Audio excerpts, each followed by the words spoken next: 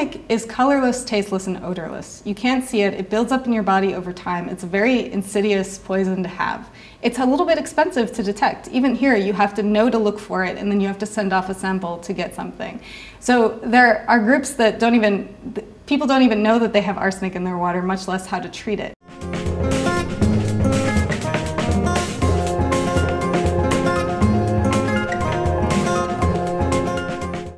We've really focused on arsenic because there are actually a lot of aquifers that are pristine except for arsenic. They only have arsenic in them.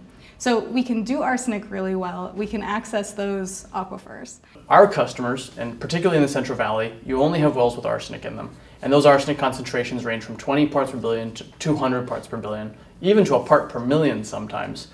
And you have to treat it. There's no other well you can go to. So what we envision is installing an arsenic vault unit above that well. So you pump the water out of the well, you move it through the arsenic vault system. It sits in a really large tank for 10-15 minutes. While it's in the tank, it is exposed to a highly oxidizing environment. This means we're applying electric current to basic iron plates in the tank. Those iron plates are now going to actively corrode. They're going to rust. And it is that rust, that iron, that we put into the water, which catches the arsenic in the water, makes it big and easy to remove, and then produces just clean water on the side. So we have two streams coming out of our tank. One is the clean water, one is the rusty arsenic mix, a slurry of sorts, which is ultimately what we need to deal with when we talk about removing our waste product. It is that iron arsenic sludge.